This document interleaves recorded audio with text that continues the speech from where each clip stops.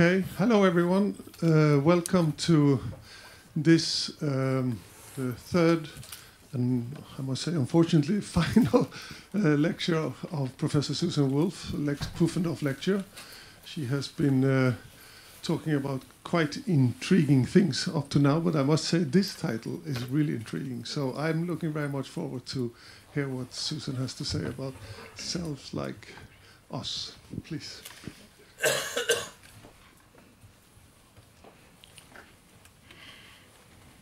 Well, thank you once more for coming to the lecture, for some of you to the second, and for others even for the third of my lectures this week. Quite a remarkable show of dedication, and I appreciate it.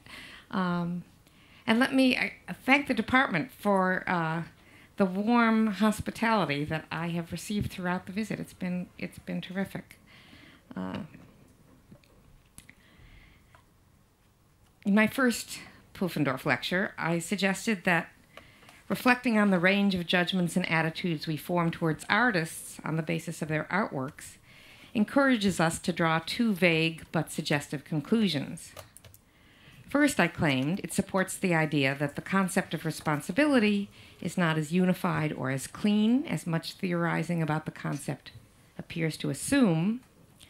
Second, I said, it brings to light the fact that what makes us distinctively human is conceived too narrowly if it is identified with the properties of practical rationality and self-control. My initial thought when I started writing that lecture was that the inadequacy of concepts of responsibility and humanity to which I was objecting were a consequence of a preoccupation with our specifically moral agency. Turning to a non-moral domain like aesthetics thus helped us enlarge our vision and develop richer versions of these concepts. But my second lecture reached much the same conclusion, at least about the concept of responsibility, even though its main examples involved straightforwardly moral values and behavior. So perhaps it is not just a preoccupation with morality, but with a specific conception of morality that has led us to think about responsibility and humanity in the ways I want to broaden and complicate. I shall have a little more to say about that at the end of today's lecture, but my main focus today will be on the second theme that runs through the previous lectures. That is, on the idea that what makes us distinctively human is conceived too narrowly if it's identified with the properties of practical rationality and self-control. Today, I want to expand on this idea, clarifying it and giving it more substance. But as you will see, my reflections will raise more questions than they answer. My aim here is only to point out some directions in which the pursuit of an answer to the question of what makes us distinctively human might usefully proceed. Before exploring the topic, though, I need to say more about what I take that question to mean and why it might be worthwhile to ask it. The question has been around since philosophy began, as one would expect of a discipline that could fairly be characterized as aiming at understanding ourselves and our relation to the world. Indeed, the question is equivalent to the question, what is it to be among the selves that we theoretically embrace when we say that philosophy is aimed at understanding ourselves? What is it, in other words, to be a self like us? To be, that is, one of the ourselves that philosophy aims to understand. As I mean to use it, the question is misunderstood if it is taken to be, that is, reduced to, a question of biology. When philosophers and other humanists ask about the distinctively human, they tend to be interested in an ethical as opposed to a biological notion. They are interested in a concept that has fundamental practical significance, that identifies individuals that we can relate to in certain especially rich and rewarding ways, beings with whom we can be in community. And we know that this is not a purely biological notion because we can imagine individuals who are not members of our species who satisfy these conditions. Winnie the Pooh, Peter Rabbit, Star Trek's Mr. Spock, are all, to some extent, selves like us, though not of our species. And although membership in our species may link anyone to us in some ways, the very young, the severely brain damaged, and the seriously mentally ill are hardly paradigms of the selves like us category that we are trying to grasp. In an attempt to pursue our question without courting confusion, some philosophers have used the term person to refer to what I am calling a self like us, specifically distinguishing the concept of a person from the biological notion of a human being. Thus, Locke, after introducing a thought experiment in which the psychology of a prince comes to inhabit the body of a cobbler, suggests that although it would be a travesty of language to say of the transformed cobbler that he was the same man as the former prince, the important relation between the one and the other can be captured by referring to them as stages of the same person. A person, according to Locke, is a thinking, intelligent being that has reason and reflection and can consider itself as itself the same thinking thing in different times and places. Peter Singer makes a similar distinction, using person to refer to a rational and self-conscious being. By keeping in mind the fact that persons, in this sense, need not be members of our species, and that members of our species need not be persons, Singer believes that we can think more clearly about whether, and if so why, some individuals should be treated differently from others. But if some philosophers avoid the term human to refer to the non-biological notion, others continue to use it. Kant's principle of humanity is clearly meant to apply not to Homo sapiens, but to those Singer would call persons. And in Freedom of the Will and the Concept of a Person, Harry Frankfurt uses the terms human and person interchangeably in accordance with stylistic grace. To my ears, the term person, when used philosophically, in a way that is self-consciously not equivalent to human being, refers especially to rational agents in keeping with Locke and Singer. In addition to the imaginary talking animals and extraterrestrials, it can, and sometimes does, refer to corporations and states. When people invoke the idea of the distinctively human, on the other hand, they often have somewhat different traits from rational agency in mind. And it would be most unusual for someone to think of Walmart or the European Union as a self like us. Since my purpose is in any case to consider ways in which the identification of the ethical notion of humanity with rational agency falls short, I shall continue to use humanity in this non-biological way. I shall leave open for the moment how it relates to the term person as it's been used in philosophy. The concept of the distinctively human, then, is a non-biological notion equivalent to the notion of a self like us, which I said is an ethical category meant to be of fundamental practical significance. But what practical significance? I said that the concept identifies individuals that we can relate to in certain especially rich and rewarding ways, beings with whom we can be in community. But the notion of community is as imprecise and ambiguous as the term we are trying to pin down. Without a clearer statement of the purposes for which the concept is to be used, or of the particular practical and ethical questions it is to have a role in answering, the concept may seem so vague and elusive as to be questionably a concept at all. At best, one might think that the notion is too slippery to be a proper object of philosophical analysis. The problem may be even more obvious if we consider the term selves like us, which I want to use interchangeably with the distinctively human. For who is the we, the us, this question hopes to characterize in an illuminating way.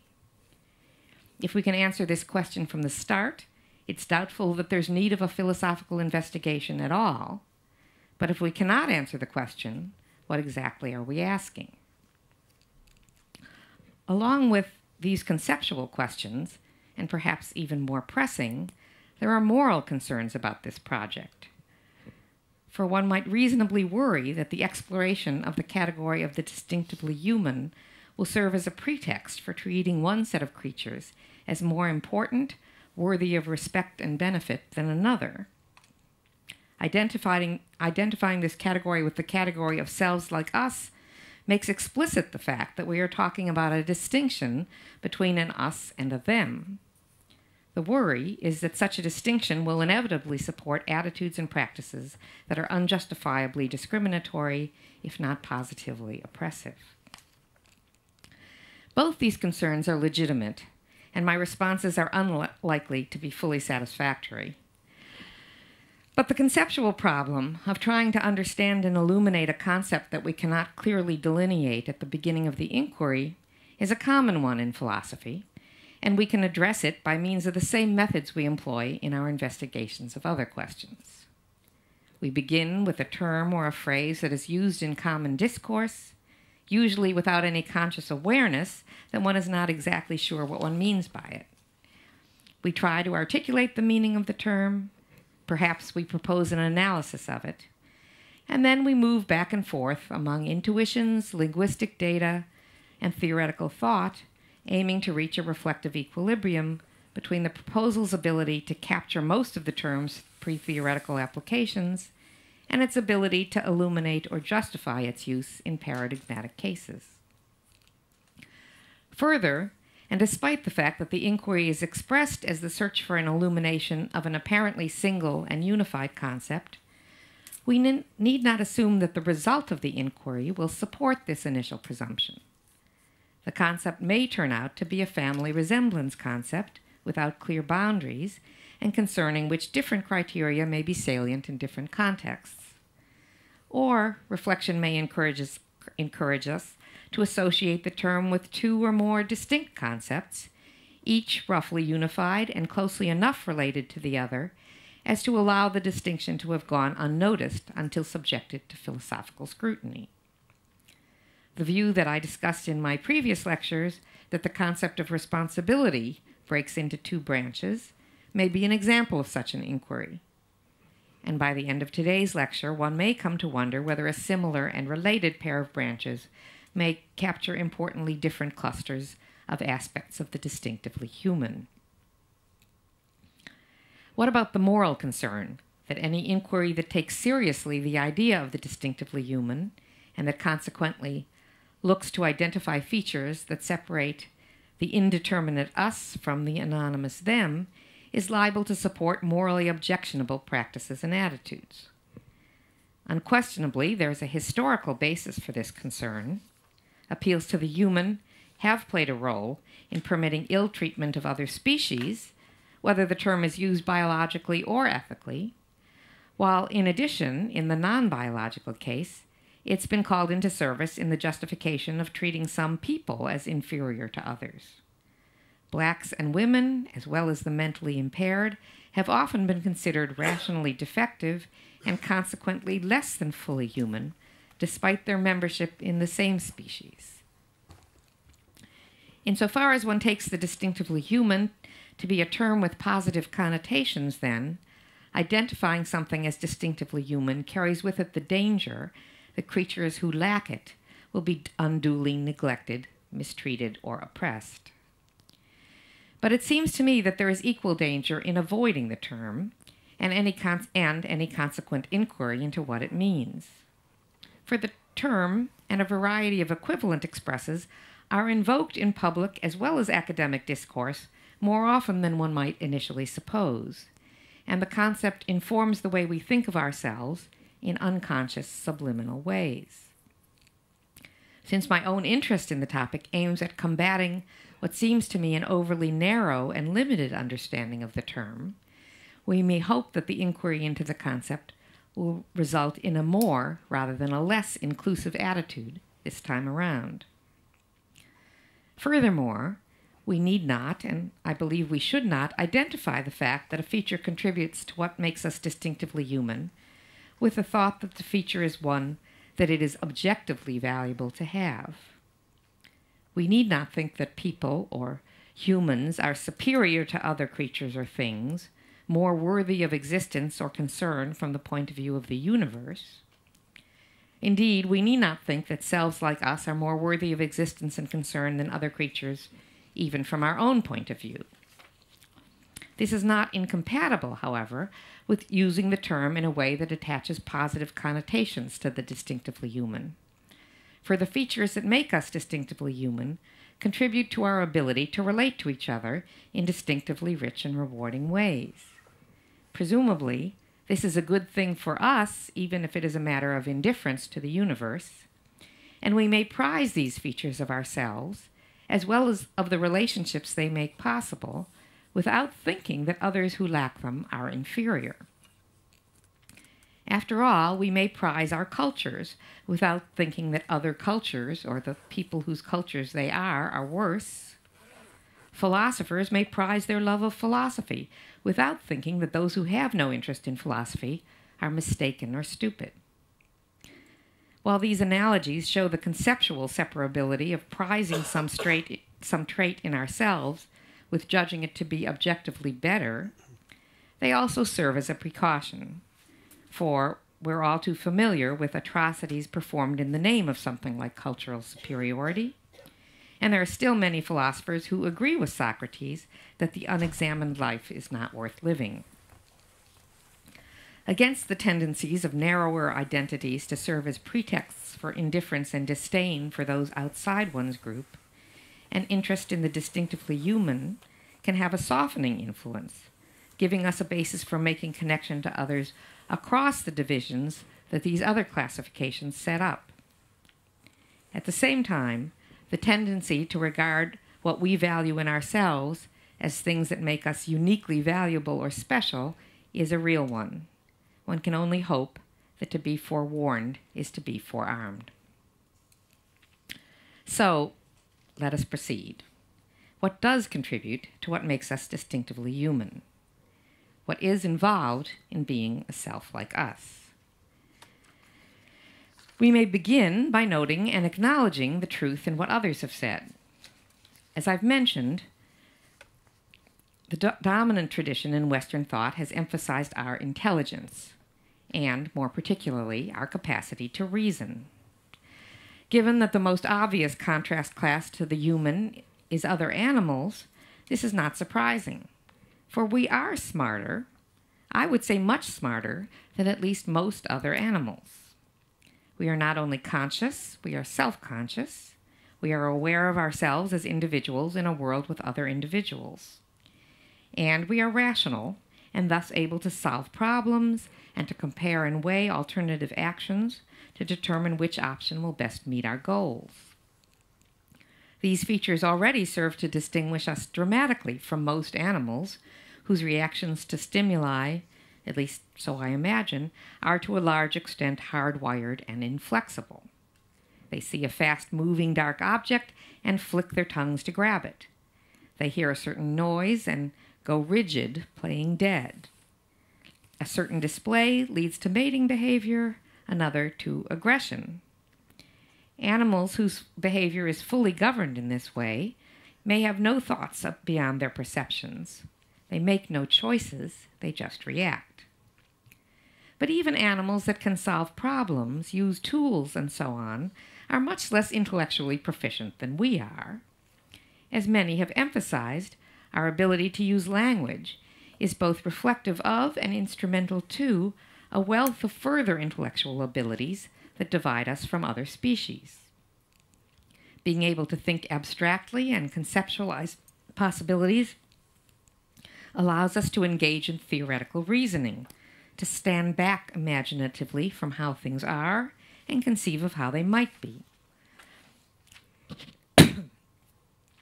If contrasting ourselves with other animals makes our higher intelligence salient, however, consideration of other, perhaps imaginary beings who share or even surpass our cognitive and conceptual abilities makes us mindful of other features that may just as strongly distinguish selves like us from others.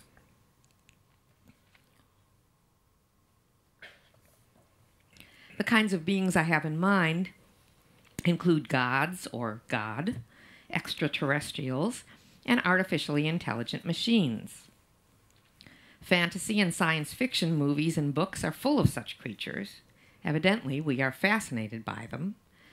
Some of the things that differentiate us from such figures we may regard as weaknesses.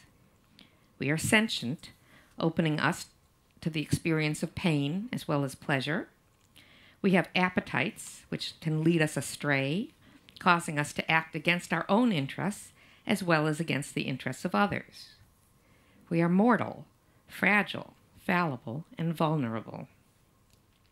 We are also emotional creatures. Especially significant are our capacities for love and compassion.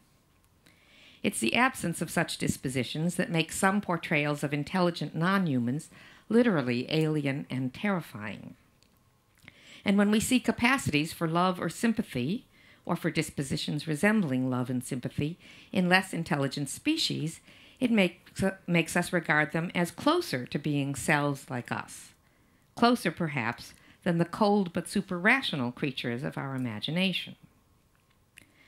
In one especially moving account from the 19th century, a member of a shooting party recounts a scene that followed his group's killing a female monkey, an event which provoked a great fuss from the monkey group.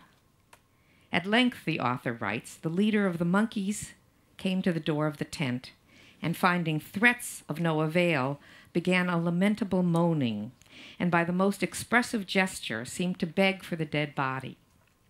It was given to him. He took it sorrowfully in his arms and bore it away to his expecting companions. They who were witnesses to this extraordinary scene, he continues, resolved never again to fire at one of the monkey race. Such scenes as this, we are told, repeatedly persuaded the people involved in the humanity of the monkeys, leading them to remove monkeys from the category of quarry. Such cases are perhaps enough to conclude that selves like us must be both intelligent and emotional. Both aspects together may be necessary to account for a further distinctive feature of us that philosophers like Harry Frankfurt, Gary Watson, and Christine Korsgaard have emphasized in recent years. Frankfurt famously noted that it is a distinctive feature of persons that they can stand back from their first-order desires and motives and ask whether they are desires and motives that they want to have and to act on. In other words, we have the ability to ask what sorts of people we want to be and what sorts of lives we want to live. We can identify some aspects of ourselves. We can identify with some aspects of ourselves and disclaim others. We can form ideals and aspire to them. Linked to this is the availability of a distinction between values and desires, between things we simply want and things we care about, where caring is not simply a matter of wanting a great deal. It's hard to imagine such distinctions that such distinctions and attitudes are available to any non-human animals, even relatively smart animals such as elephants and monkeys. And I attribute this to the limitations of their cognitive and conceptual capacities. But I cannot imagine gods or intelligent machines being prone to such distinctions and attitudes either. For without passions or emotions, what could lead to a discrepancy between desire and care? Concerning more specific attributes and activities that we especially cherish in ourselves, and that non-humans don't seem to be capable of possessing, allows us to approach the question of what it is to be a self like us in a different way. In my first lecture, I pointed to our ability to make art for which we could be aesthetically responsible, as well as our abilities to appreciate art and beauty as reflective of a soul or a self like us. We might also consider our capacity for humor, or indeed for philosophy. One does not imagine or expect lower animals to have senses of humor or to be prone to philosophical speculation because we think or assume that animals lack the cognitive capacities for such things. But the fact that we do not typically imagine futuristic robots to exhibit these traits, nor know how one could program them to have or develop such features, may be even more revealing. We've been able program computers to play chess and even Go, but can we set them to solve the problem of free will? Perhaps even more interesting is the question of whether we can program computers that would come to wonder about the problem of free will on their own. What is it about these sensitivities and dispositions that make the idea of finding them in or building them into artificial intelligences so unlikely and surprising?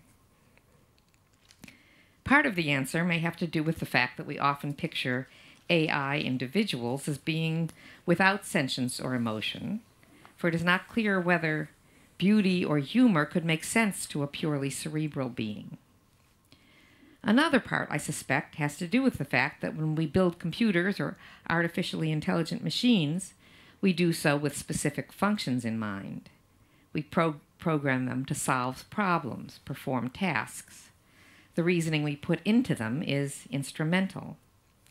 And though I know that advanced machines are increasingly flexible, they teach themselves, change their own programs, and are thus, in some sense, creative, it's my impression that these added abilities are still defined and shaped by their tendencies to aid in the achievement of more general, predefined goals.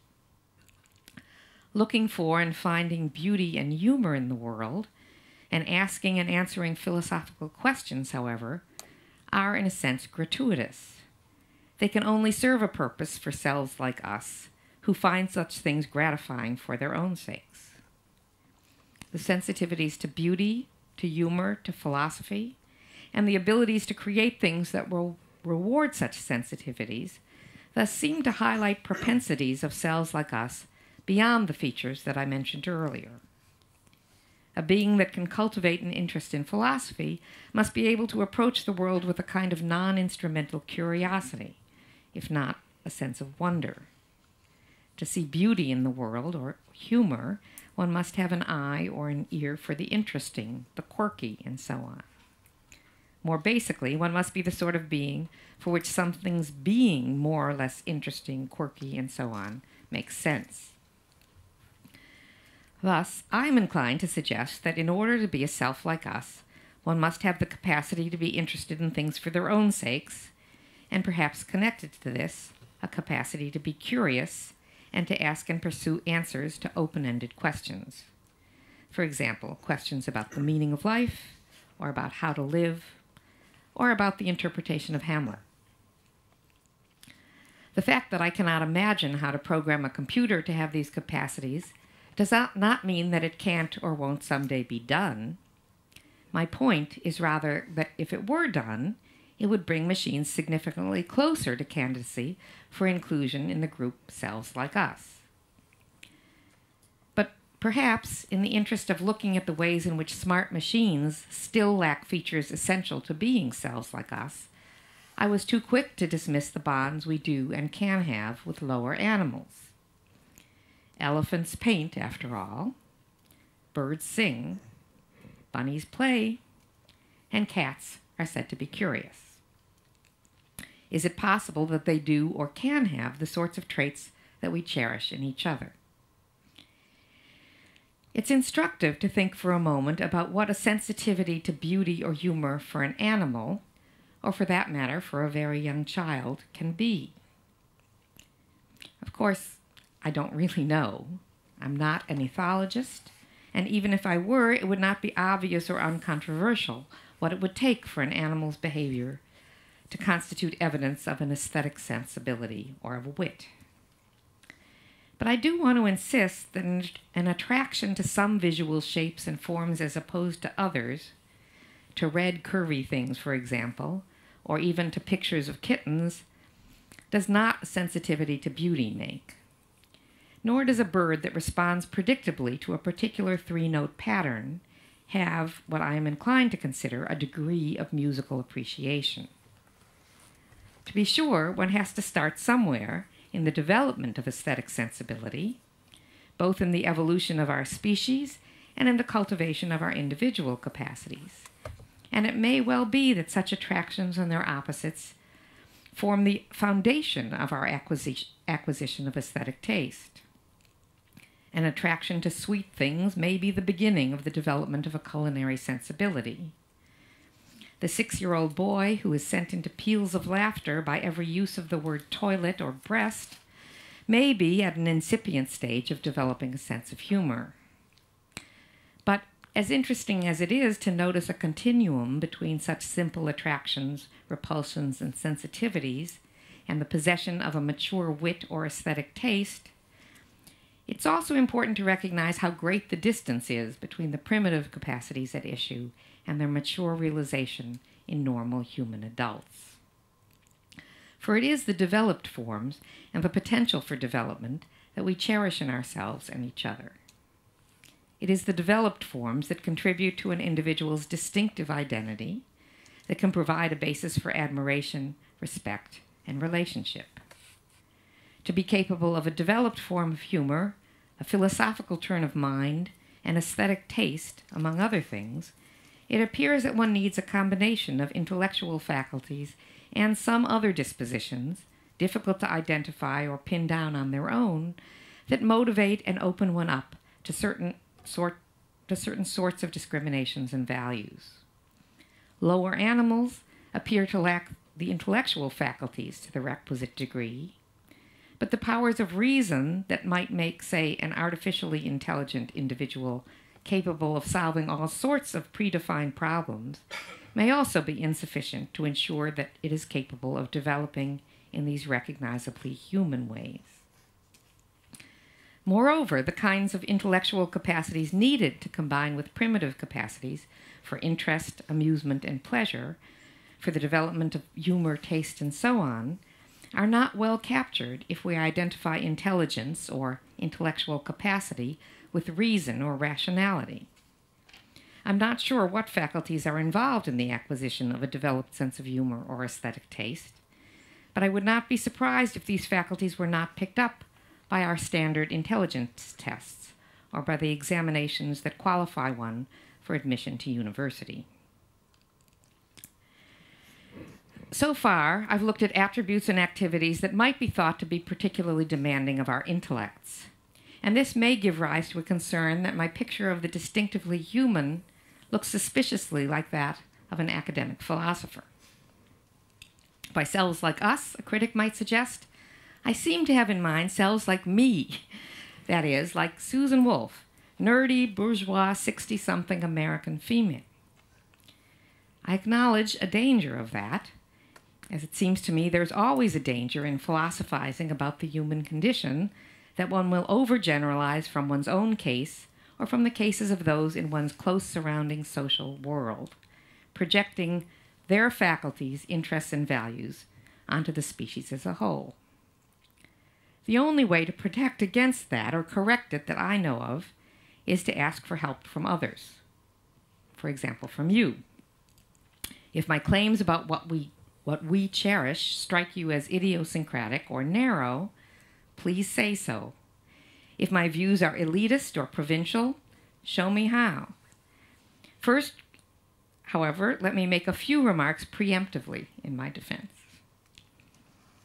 First, we should be careful not to over-intellectualize what counts as a developed and mature form of humor or of aesthetic taste or of philosophy. Though some humor is highly cerebral, much is not. The physical comedy of, say, Buster Keaton or Steve Martin is as different from a rat's disposition to laugh in pleasure when tickled as that of Oscar Wilde and George Bernard Shaw. And the kind of impulse to create and appreciate aesthetic experience should not be interpreted in a way that confines us to engagement with the high or fine arts. The aesthetic impulse shows itself in craft, in fashion, even in the tattoo parlor, as it does in kitchens all over the world, and the music that is passed down from generation to generation in the hollers of Appalachia is as far from birdsong as the compositions performed by the Berlin Philharmonic. Nor are the quests for meaning and self-understanding that are the basis of the urge to philosophize restricted to the educated upper classes. Arguably, the religion and mythologies of ancient and indigenous cultures are symptoms of it, and if not, they are surely symptoms of something distinctively human that I have not yet named. But second, it's also instructive to consider activities that we are not even tempted to think of as particularly intellectual. For example, athletics. For although we do admire animals for their physical elegance and skills, the grace and swiftness of a gazelle or a cheetah, for example, the acrobatics of a squirrel leaping from windowsill to bird feeder, or the mouth-eye coordination of a frisbee-catching golden retriever, the kind of admiration we have for human athletes seems to me of a qualitatively different kind. In the case of team sports or competitive games, this is at least partly because of the complexity of the performances in question. To play basketball or tennis, one must take in kinds of information, make kinds of decision, exercise kinds of judgment that other animals are incapable of. Moreover, such skills have to be learned, not only because they involve conventional rules, but also because it requires training and ingenuity to be able to develop oneself beyond a certain point. Connected to this, perhaps, is another feature of distinctively human endeavors that we have not yet emphasized, namely, the capacity to struggle against one's natural tendencies, to push oneself beyond one's natural limits. Though animals can be persistent, they cannot choose to be. They cannot display determination. They cannot possess strength or, for that matter, weakness of will. When we compare an Olympic swimmer to a fish, or a world-class mountain climber to a yak, both the expertise and the determination required for their activities are different, making the activities achievements for the human athletes in a way they cannot be for the animals. When human beings paint or sing, climb mountains or take walks, then, they are doing something significantly different from an elephant or a warbler, a mountain goat or a bear, whose behavior we might use the same phrases to describe. In each case, the human's greater cognitive powers, their intelligence, invests the activity with a meaning it cannot have in the case of their animal counterparts, making it plausible for others to see in the human's activities reflections or expressions of selves like us. But these cognitive powers are not easily grasped or described in ways that we can imagine programming into machines. Journals and books and YouTube videos are full of stories that bring out and celebrate the often surprising abilities of non-human animals and machines. They tell us how smart some of these animals are and how much new computers can do. But in some contexts, it's important also that we consider what they cannot do, or at any rate, how different they are from us. Importantly, the differences in what these other sorts of individuals do and can do seem to be reflections of differences in what they are and can be. In particular, I'm inclined to say they are not and cannot be selves. What I mean by that is that their psychologies, in the case of those that have psychologies, are not rich enough to give them individual, variegated points of view of the kind we respond to as one subject to another. Thinking about the difference between what goes on when a human being paints a picture or composes a song from what goes on when an elephant or a machine does these things, it seems reasonable to think that in the former case, but not the latter, the individual is expressing something. There is, as I want to put it, a self behind the painting or the song that is reflected in what the creator creates. And this rightly affects the way we see or hear the art as well as the way we relate to the artist. This is true, or at least so I argued in my first lecture, even if one is primarily or even exclusively interested at the conscious level in the art alone and not in its creator. It seems to me that the same can be said of our attitudes towards and interest in sports. Sports fans might well think of themselves as not having any interest in the psychologies of the players. They do not typically care about the athletes' lives, their thoughts, their politics, They just want to see a good game. But the interest we would have in watching a game played by two teams of basketball-playing robots, or a competition between two robotic golfers, would be very different from the interest we have in the human games. And this brings out that what we typically care about in sports is also deeply connected to the fact that the athletes who are engaging in them are selves like us, realizing their potentials in ways that reflect their individual efforts and styles. What is it, then, to be or to have a self? I regret that I don't have any satisfying answer. My repeated suggestions to imaginatively contrast human activities with animal and robotic ones are offered as substitutes, at least for the time being, for an adequate characterization. I've said that to have a self involves having a rich and variegated point of view, but what I mean by a rich and variegated point of view still remains elusive. By rich and variegated, I do not simply mean fine-grained or complex. By a point of view, I do not simply mean a spatio-temporal location from which a sensing individual perceives the world. In these senses, an animal or an artificially intelligent machine clearly can have a rich and variegated point of view. Rather, I mean something like a take on the world that involves evaluative assessments as well as physical discriminations, that sees objects, activities, goals, and so on as more or less worthwhile, interesting, or good. Moreover, it is part of the idea of a self that such evaluative discriminations are not blind or arbitrary, but are rather results of an active intelligence that synthesizes thoughts, experiences, perceptions, and desires, continually updating the self's point of view so that it is in principle always subject to change. Strictly speaking, it seems possible for an individual to be or to possess a self without being or possessing a self like us. For to be a self, as I'm using the term, is to have a psychology that is rich enough to have what I am gesturing at when I talk about a variegated and evaluative take on the world. And it is in principle possible that an individual could have such a take, but one that is unintelligible to us because its perceptual mechanisms, its needs and wants, and its emotional repertoire are so different from ours. Since my primary interest is in the idea of the distinctively human, however, I shall leave aside further speculation about selves who are not like us, at least for today.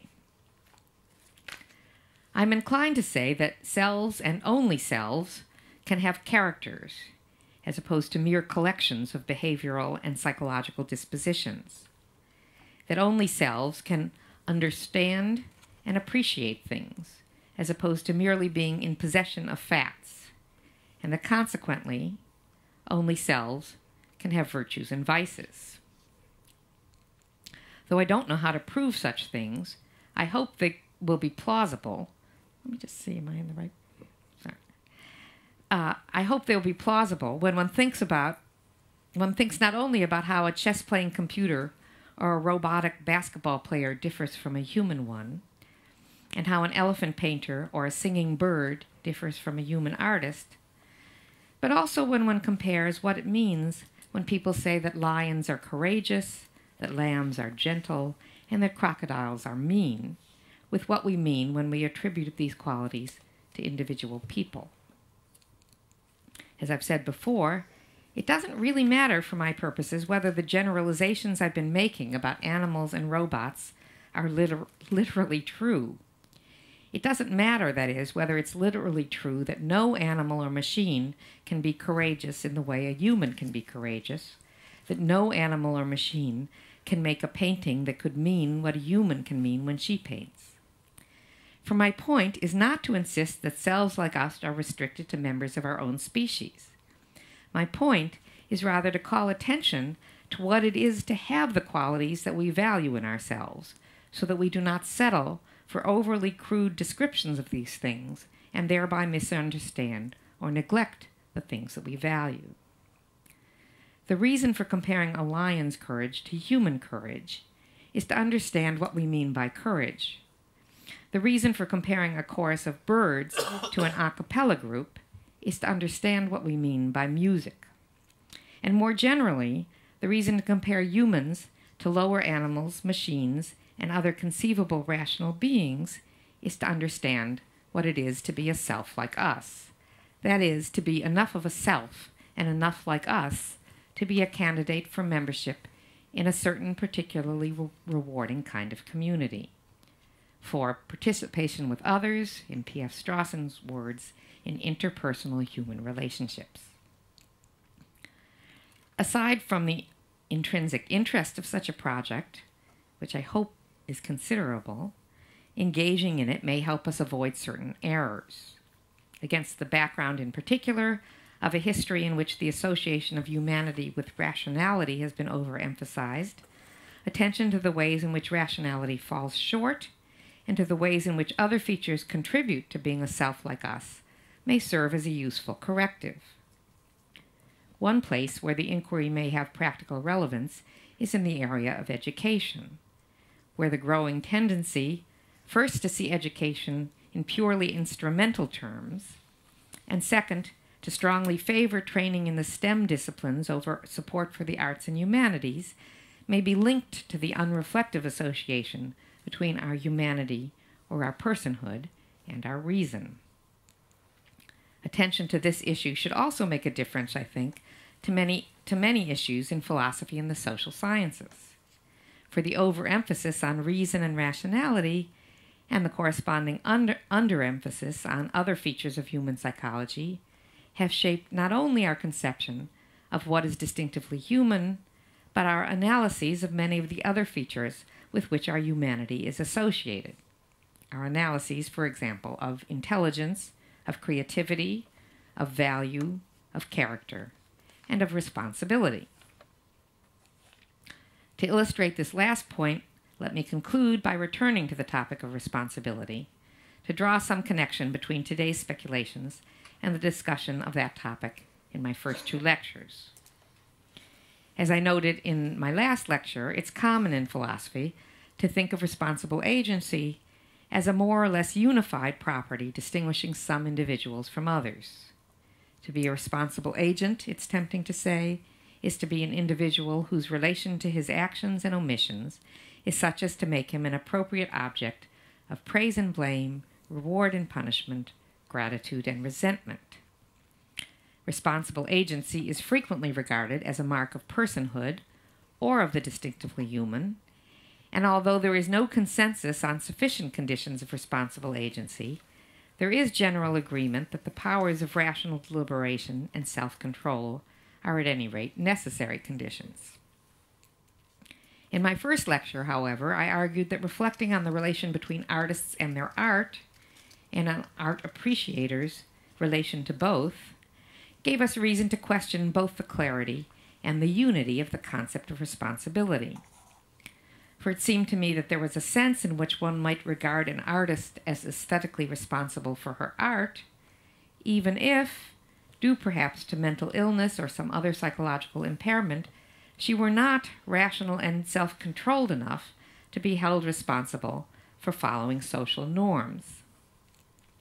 A person's art might move us or speak to us as a communication from one subject or self to another, even if the artist were not fully responsible, in a sense that made it appropriate to hold her accountable for her behavior. At the same time, I suggested, it's possible, and even easy, to imagine an individual who is fully accountable for her behavior, but is totally without the ability not only to create art, but to respond to art. A fully morally accountable agent might entirely lack a sensitivity to art and beauty. In the context of today's lecture, we might say that a sensitivity to beauty is just one example among many of the features that we humans possess and cherish, that the powers of rational, deliberative agency and self-control neither require nor assure. The capacities for empathy, for humor, for philosophy, the ability to develop an evaluative take on the world that is continually updated through the acquisition and integration of new experiences and thoughts, are all aspects that contribute to individuals being selves like us, potential participants in the kinds of interpersonal relationships and communities that are among the most rewarding and meaningful aspects of our lives. If being a responsible agent is supposed to put one in this class, then responsible agency requires something more or other than the powers of rational deliberation and self-control. But those powers of rational deliberation and control are distinctively important, and there are some contexts where they are overwhelmingly more important than any of these other possible features of individuals. It is those powers in particular that give us the ability to negotiate with each other, that allow us to formulate norms and follow them, that make it possible for us to establish complex systems of enforcement, expectation, and trust. In short, that allow us to cooperate with each other in ways on which civilization, and according to some theories, morality, depends. Indeed, Samuel Pufendorf was instrumental in showing us the importance of thinking of morality, or at least a part of morality, in this way. And so it seems to me there is a reason to hold on to the concept that distinguishes individuals who have these powers from those who do not. Who fits into this category? Normal adult human beings at least, but perhaps other rational beings as well, including possible aliens and certain sorts of abnormal adult human beings such as sociopaths, and perhaps also organizations such as corporations and states. This category, consisting of individuals who, according to the vocabulary I used in my earlier lectures, is the category of individuals who can reasonably be held accountable for things, is at least roughly the same as the class that Peter Singer and others would identify as persons. The point of these lectures, then, is not to cast that category into doubt or to derogate the significance of rational deliberation as a feature of our identity. It's rather to warn against identifying being a person in this sense with being a self like us, a member of the broader and messier category to which one refers when one talks about what falls within the range of the distinctively human. I announced at the beginning of my talk that this lecture would raise more questions than it would answer, and I hope that you think that I have made good on that claim, if nothing else. To the question, what is the distinctively human, I've certainly not given an answer, nor even ruled out the possibility that we should at some point stop asking that question and pursue self-understanding in other terms. Still, it's better to know what we don't know and to be aware of what we have falsely assumed than to carry on happy in the illusion that when we speak of responsibility, of personhood, and of what makes us distinctively human, we know what we are talking about.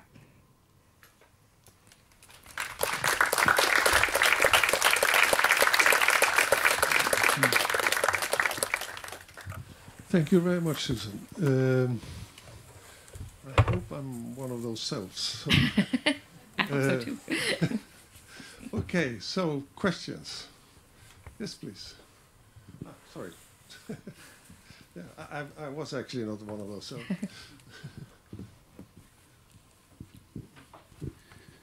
Hello. This is the third day I'm here. Yeah. And I have an example for you now with David Crockett. Yeah, good. A specific example. And I want to delve a little bit deeper into what morality is. What is morality? And suppose that David Crockett found himself in a situation. I can tell the people here that I took up an example yesterday when he was in a battle with the Indians and the American army, together with the American army against the Indians in Kentucky. And he blamed himself for participating in that action since there were a lot of women and children killed. And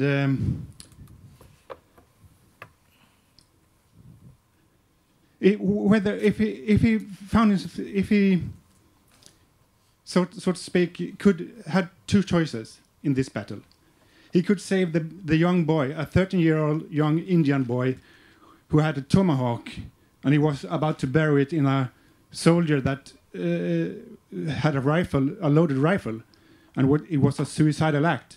He could have knocked this kid to the ground and saved his life. Or he could have saved a fellow soldier's life. And he did the latter. And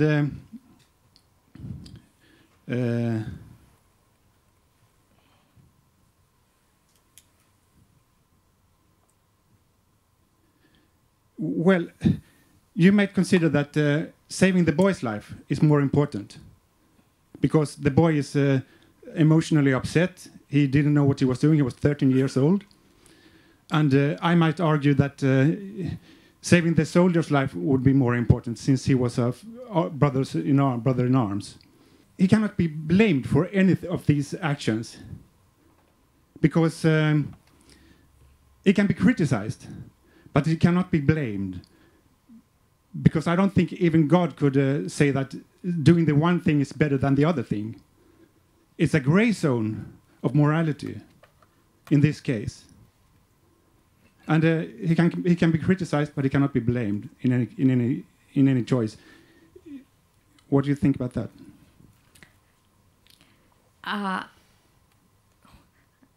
Well, I'm sympathetic to the idea that it's a gray zone. Other people in the room might not be. I kind of don't want to get into these other huge issues of the determinacy of morality and our ability to discover it or understand it. But I'm sympathetic to your point of view on this. You're, in a way, I think, trying to ask a question that I didn't answer well yesterday about a distinction I made in yesterday's lecture between blame and criticism. And just for the sake of the audience who's at this lecture, I don't want to really go into it now. I think if you can't, I mean, the example as I understand it is an example where the gray zone makes it unclear whether criticism is appropriate either. You need to be fully clear on what the correct evaluative response is to this in order to decide whether blame is appropriate, whether criticism is appropriate, or neither. And as I say, that it opens up whole controversies I don't feel especially ready to get into. To relate it to this lecture and what it is, I mean, I think it's the kinds of concerns that Davy Crockett might have in coping with his own activity and reflecting on it seem to me very, a good example of selves like us. They're very human. They're not rational. I mean, that is, it's not purely about reason. It's about a connection to other human beings, to 13-year-old boys, to fellow soldiers in one's group, one's army, and I think the fact that pure rational deliberation isn't going to settle all the things that we actually like Crockett for being concerned with is just another thing that should go on the list of the selves like us properties that go beyond the rational self-control properties that I've been trying to underemphasize. Okay, it doesn't really answer the question what morality is, but I didn't expect you could answer it, because not even God can, perhaps, in this case. Thank you. Thank you. So let's see, we have, there's only one microphone. Perfect. Ole. Hi. Hi. Thank you. That was a fascinating talk. I have a question. So I was thinking, when you listed these capacities that were distinctively human, so mortality, sentience, intelligence, and so on, it struck me first that they seemed quite individualistic. So, but quite, it's I think quite a sort of popular thought now that what makes us distinctively human is our sociality and abilities to cooperate and think of ourselves as group members and think in terms of in-groups and out-groups and so on. And then on your on this responsible agency slide where you distinguish persons from selves like us, you put negotiation and cooperation and so on the person side. Right. So I was just wondering, well, it's just like a comment and a question whether it's, I mean, is it fair to say that your view is kind of individualistic, or do you think that there's something, that something like thinking in terms of group membership or something should be on the list of distinctively human as well? Yeah, it's a good question. On the one hand, I want to say wherever you put cooperation and negotiation, those are individualistic terms also.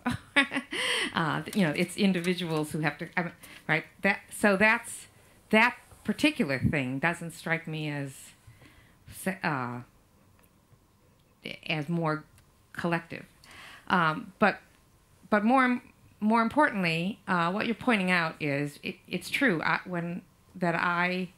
In writing this draft of this paper, have been thinking about comparing individual human beings with individual members of other species, of other, you know, AI, individuals, and thinking particularly like what kind of individual can I relate to in a community that is something more than a group of negotiating, cooperating, cohabiting individuals. That can make a family or a village in the sense in which that's used metaphorically, right? But so to the general question, is your view individualistic? Well, I guess there are two things I want to say. One is what I think is missing, and I just want to add it on, put in some more, the fact that we are social animals, that that we need not just other beings to cooperate with, but we need love. We need to love and be loved. I mean, well, not need. That is an extremely important part of being a self like us. Each individual having those capacities and drives to be in some kind of community with other individuals. It's not unique to us. There are some animals are social, and in fact, with the animals that can not only be social to each other, but to us, like dogs, that's one of the things that makes them more like us than, some of the kind of scary extraterrestrials of science fiction. So it's a failure of this version, but thank you for reminding me to add that on. And then there's a bigger question, which I know some of you have more thoughts about than I currently do, about actually collective agency in a more like, can a collective be a self like us? At the moment, I think no, but I'm open to reconsideration.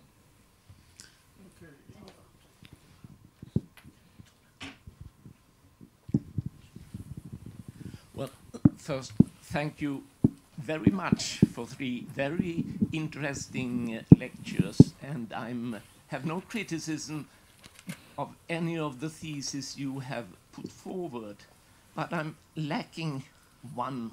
You stressed moral concern, you stressed the emotions, but you haven't said one word about moral emotions. Now, if we stick to negative moral emotions and self-appraising ones, take shame, guilt, remorse. Now, I think that they could or should be called, taking the term from your first lecture about reactive attitudes, that they should be called self-reactive attitudes. Right. And I think it belongs to selves like us to be able to have self-reactive attitudes. Now, I may be wrong, but superficially, I think I have noted that there are a number of philosophers who I hope and I think you should judge as having over-intellectualized human nature. They said, now, people can really be punished by themselves by feeling ashamed.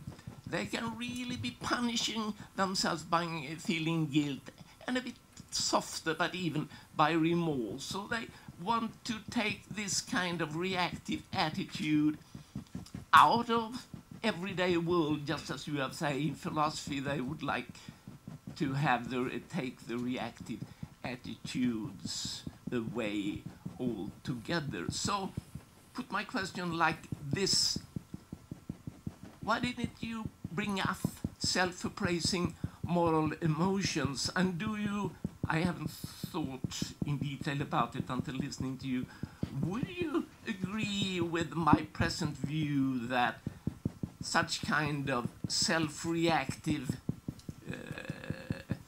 attitudes, it belongs to selves like us? Yes, I would agree with all of that. I mean, right. So there's, again, maybe I should go out of my way to say something more explicitly about that. In Strawson's initial introduction of the term reactive attitudes and of sort of noticing these as part of what it is to be human and as central to responsibility, he does, I mean, though resentment and gratitude and anger and indignation are the ones that get mainly talked about, he is explicit and uses the very same vocabulary of self-reactive attitudes to talk about pride and shame and guilt. I don't know if remorse comes in, but and I agree with all of that. They are right, and in many contexts, I think thinking morally is best done by thinking about what self-reactive attitudes are appropriate to the agent's behavior. So yeah, no, I think I agree with everything you said, and to the question of why didn't I mention them, I don't know. Yeah.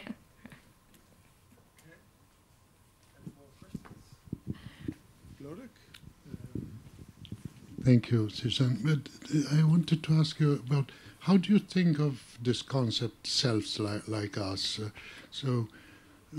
I tend to think about it as a family concept, kind of, on this Wittgensteinian lines. So, if someone is a self like us, and then we consider selves like this group of persons, well, it is not necessarily a transitive relation. Yes. Which would mean that the number of characteristics that you specified, well, each of them is sort of relevant, but for many of them, they don't seem to be necessary right.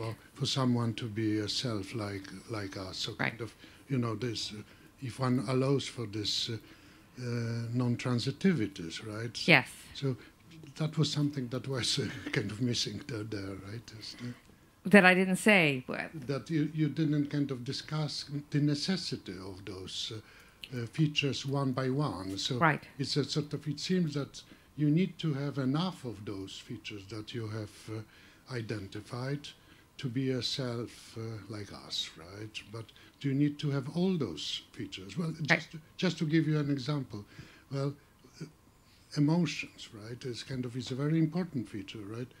But you suggested that one couldn't have values without emotions, right? And I'm not sure about that. So, of course, one couldn't have many. Well, you said that if people would just have desires, right, they couldn't have values, right? That there would be that there's a necessity. Well, you need emotions. Maybe I misunderstood that.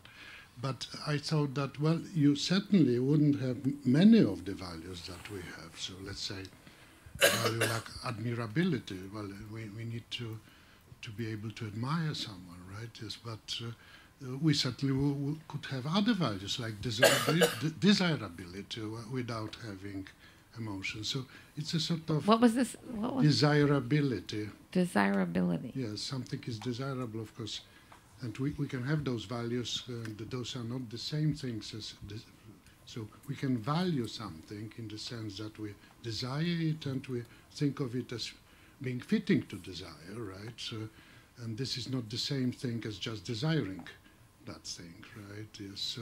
So I was kind of, I thought that all those features were very, very important, very relevant, but at the same time, perhaps none of those features or many of those features weren't necessary, though, right, for being a self like us. So to the main question, is it a family resemblance concept, or is it a concept that you want to come up with necessary and sufficient conditions? It seems very likely to me that it's a family resemblance concept, or that at least the things that if it's not a family resemblance concept, I mean, if there's some other analysis, it's not going to be coming from that list. It's not like I didn't want to suggest, though you're right, I didn't say one way or the other what I was doing with this. That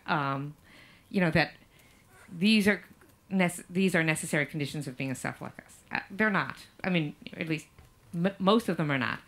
Whether you want to say, could you be without any emotion and being a self like us? The short answer is it depends on what you want to do with that. What is that question being called in the service of? In this talk, I'm asking sort of very loosely defined questions, kind of speculating, where the main impulse is to just sort of open up reflection on questions and concepts that I feel have been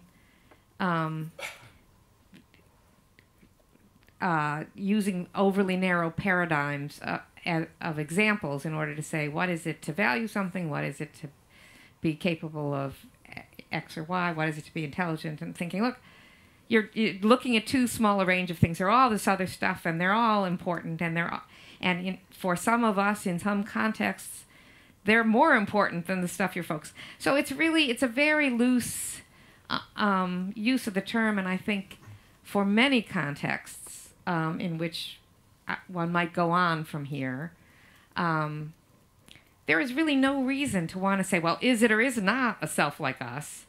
All you want to say is, at least in these respects, we've got a way to relate to each other and go forward, and even if not in these others. So that's sort of the basic thing. Maybe at another point, I can ask you more about, or we could talk more about the more particular question about what is it to value something. I don't think I meant to say you can't have values without emotions. I did think if you had no emotions, maybe I was thinking of emotions and desires as too closer together than I ought to be thinking about them.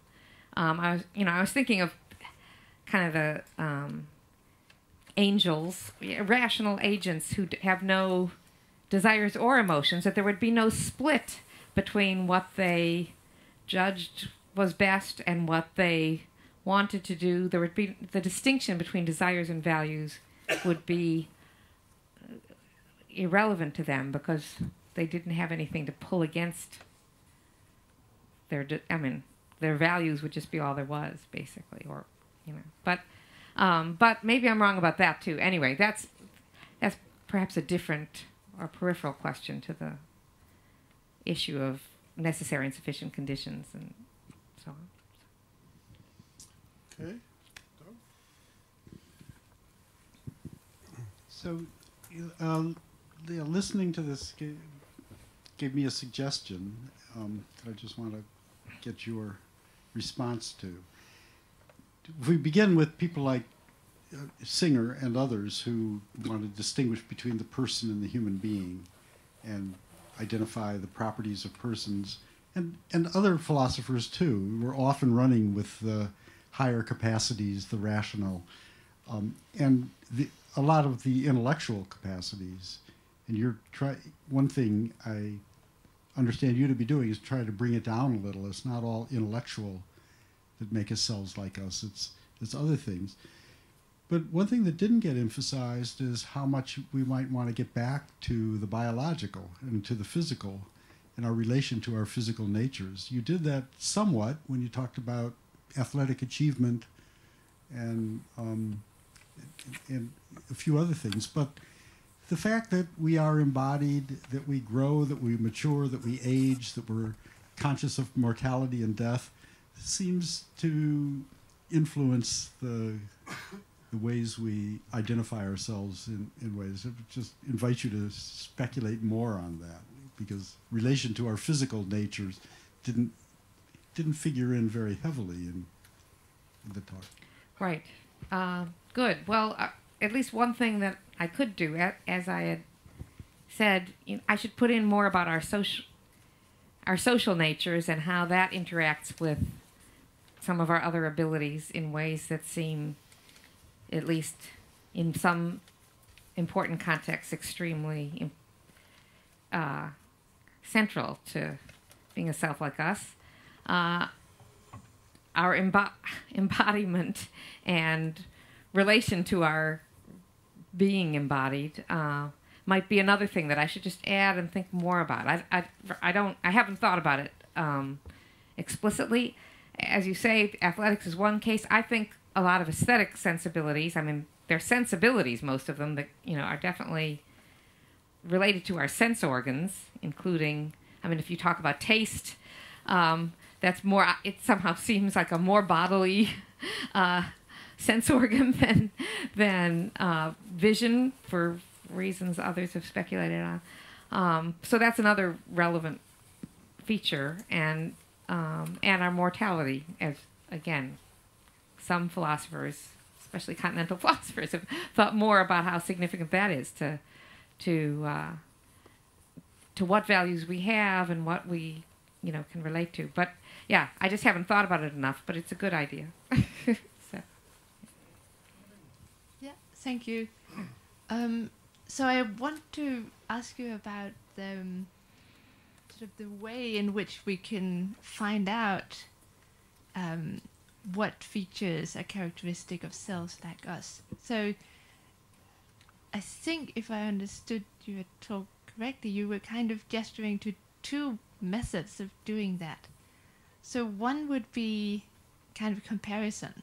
So we have, say, human beings, and then we compare with animals or with machines or corporations or kind of imaginary creatures of various kinds. But I think sometimes you also mentioned kind of thinking of what would be required for mutual understanding. And that could maybe also be a method for figuring out what is characteristic for cells like us. So in some cases, say when we interact with an animal, we have this feeling that we are understanding some of the emotions that are being expressed. And so we can sort of ask, well, what are the kinds of things that we can understand when we interact with other kinds of creatures? And then we can also turn it around and ask, well, what would it take for another kind of creature to be able to fully understand someone like us? So say maybe a machine would be able to understand some features of us, say what we're doing when we try to solve a math problem, but it wouldn't be able to kind of understand other features like emotions. And what would it take for a creature to be able to kind of fully understand someone like us? I don't know whether that's a method for kind of thinking about what's involved. Right. Well, I'm not very good at knowing what counts as a method, or when people say, what's your methodology? I don't know. But I do take this as a happy suggestion that this is another. I mean, maybe the right way to think I don't know about right. One way to think of it is you come at it from every angle you can, sometimes thinking about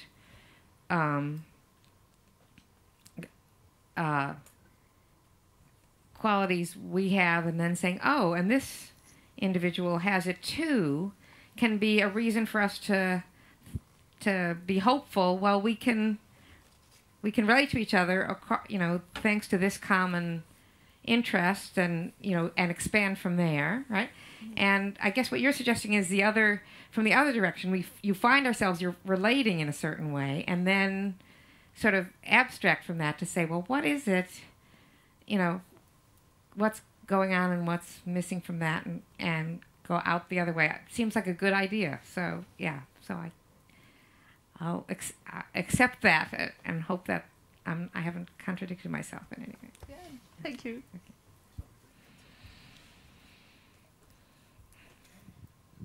Okay, any more questions? There you go.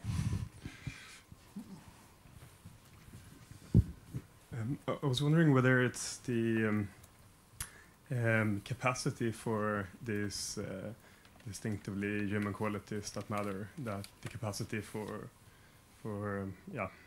various emotions and for doing arts and philosophy, or whether it's sort of the realized abilities to actually do this, because I think that would matter at least to some ways of using a concept like self like us, because if it's I could imagine that if it's the capacity, then it would include so infants and children and so on, and maybe even certain artificial intelligences and so on.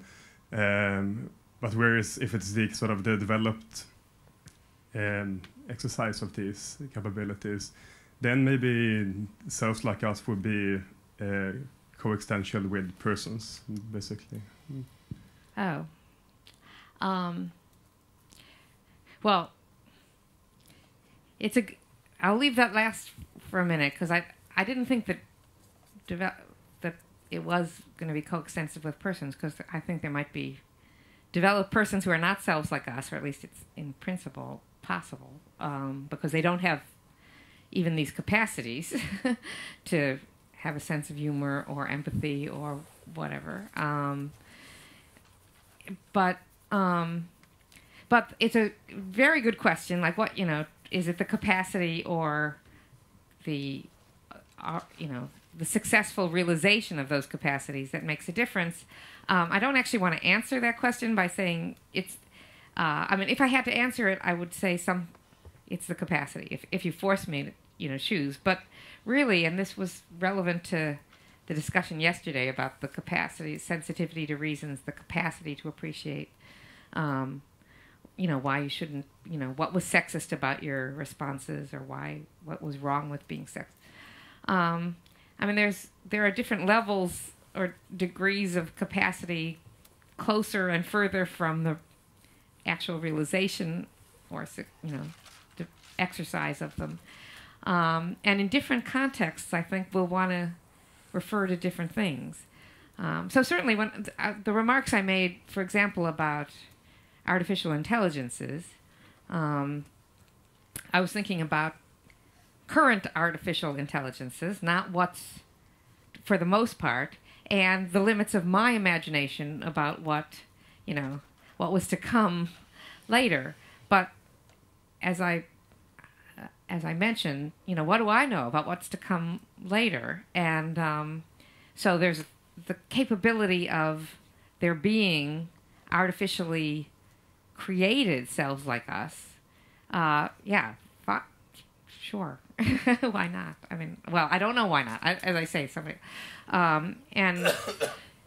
Right. So I think the answer I should give is, in some contexts, you want to refer to just, the capacity to develop into someone who has a sense of humor and who has a sensitivity to beauty. And in other contexts, you want, or I think I was using it differently, where I said, look, we've got an infant. An infant isn't a self like us yet, right? So, right, it just varies. It's useful to notice that, though. Okay, we have Lodek. Just about something that you said at the beginning of your lecture. So it's about taking pride in something, and you suggested that we could take pride in something without, in some of our features, right, or exploits or whatever, right, Yeah. without thinking that we are better than others. And of course, this sounds very plausible, right? But on the other hand, one thinks, well, but isn't it the case that if we take pride in something,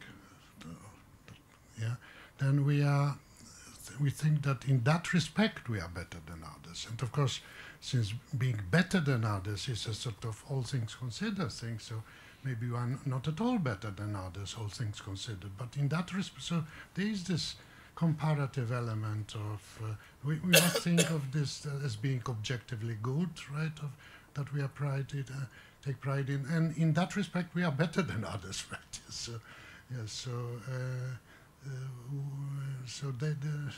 okay, so that's... Yeah. I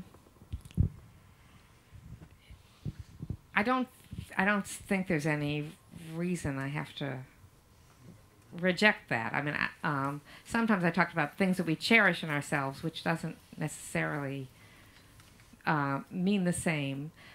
Sometimes you can take pride in something because it's better than what you used to do or what you sometimes do. Like, I'm really proud of this,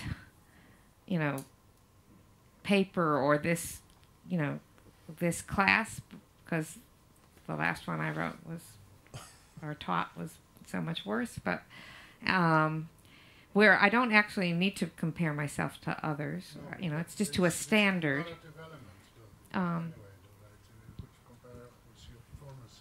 Yeah, right. Okay. So I have a question. So I'm a bit curious. No, it's not even a question. Just I would want to hear what you say. So on the one hand, you speak about self as being a sort of an ethical notion, no? And that later on you sort of characterize the self in terms of this idea of an evaluative take, no? And I take it that an evaluative take can be not necessarily a moral or ethical take, no? So I wonder, I mean, if you look at us as prehistorical beings, no, I suggest that we had selves. I'm not sure. Would you say that they were having selves like us? Prehistorical beings like Neanderthals, you mean? Not necessarily Neanderthals. Let's go a bit further up. I mean, the early men. Oh, I don't know. I don't know. What do you think? I don't think that they were necessarily having a kind of an ethical self in the sense that I think you're having in mind, which suggests that this notion of self that you're talking about is something that could very easily develop, no? Yeah. So, any suggestions about our future selves? Well, I think the first problem is getting there, right? Like, can we survive long enough for there to be, a really interesting change? So, yeah. Okay. I won't speculate. So we'll leave this speculation for later. Any more questions? Then I think that before we, or self like us, show Susan our appreciations, I would like to call our head of department, who would like to bring you something here. Okay, you have a mic. So. Yep. Thank you for these lectures. And on behalf of the whole Department of Philosophy, including Cognitive Science, I would like to present you with the Pufendorf medal. If I can open it on the right way, I couldn't. It looks like chocolate, but it's... but it's just a medal.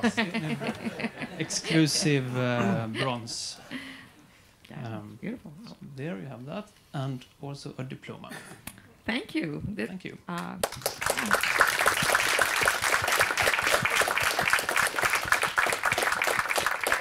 glad I put in an Olympic athlete up there, because now I can feel like I measure up. But yes, thank you very much, and again, thank you for how warmly and interestingly you've received and talked with me about these lectures. So it's great. Thank you very much.